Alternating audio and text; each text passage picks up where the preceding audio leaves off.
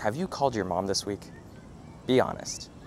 If you're a viewer of my channel, that probably means you're an ambitious person and you probably have a lot of goals related to your career and your life. And generally, you just want to get the most out of your life. And there's nothing wrong with that. In fact, it's a good thing. But recently, something that I've been thinking a lot about and reflecting on is whether or not I've been a good son. Now, everyone's definition is probably a little bit different, and I know some of you right now are probably looking at me and thinking, Matt, what are you talking about? You are literally every Asian parent's dream. You work at Google, you worked in management consulting, you worked in investment banking, you got into all of these extremely competitive jobs. How could you possibly be a bad son? And the honest truth is, there's been many instances throughout the past couple of years, and even when I was in college, where I was deep in the thick of grinding towards something, and I neglected to call my parents, or I neglected to respond to my mom. I basically left her on red.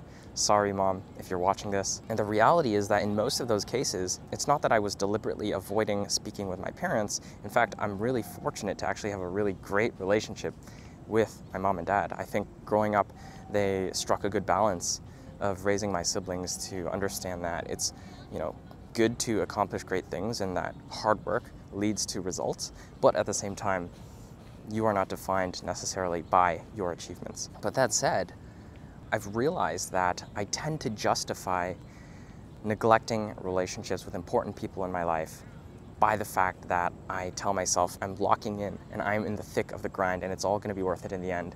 Because look at me a year from now, I'm going to have so much money, I'm going to be so successful, I'm going to have landed that job that I wanted for so long, and people are going to be proud of me. And now that I've been through multiple cycles of this, where I have gone through that whole journey of having a desire, grinding super hard, locking myself away, and neglecting a lot of important people in my life, and including my parents, and waiting until I got that achievement, and then thinking to myself that, oh, once I get this thing, once I achieve this thing, everything will sort itself out and people will all understand, right? I've realized that that mentality is a little bit toxic. And the ironic thing is that the people that often care about you the most in your life, whether it's your best friend, your brother, your sister, or your parents, they are the ones that will care the least. They couldn't give a shit about what material accomplishments you have or whether or not you're a millionaire or if you're broke. The people that care about what achievements you have in your resume and define your worth based on that are often the ones that care about you the least. And I think there's something really important to be said about that, because it makes you realize how important the why behind why you are working so hard is, right? And I encourage all of you watching to do this is ask yourself why you are working so hard for that thing that you want so badly. Because again, at the end of the day, the people that matter the most to you most likely do not care about the outcome. And I think that's a beautiful thing because it takes a lot of the pressure off of you to achieve things. And something that I've realized recently is that mentality that I've been having of, oh, it's okay that I'm not calling home or I'm not texting my mom back for days or even weeks.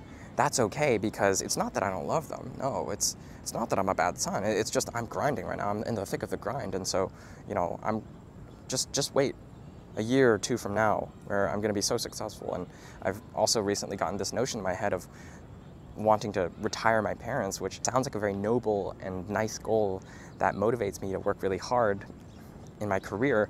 But at the same time, what is the point of all of this achievement and what is the point of pursuing all of this accomplishment if at the end of the day, my parents, I know they wouldn't love me any more or less based on what job I have or how successful my career is. And so anyways, normally I make videos that are more focused on the tactical aspects of how to succeed in your career or how to do well in the interview. But I also want to be completely transparent about the fact that at the end of the day, we have to be really thoughtful. As ambitious people, it's really important for us to be thoughtful about what the why and what the underlying reason behind why we are striving so hard for our goals is. Because what you'll realize is that once you do accomplish that thing, because many of you will reach very impressive heights, once you do accomplish that thing, that doesn't solve all of your problems.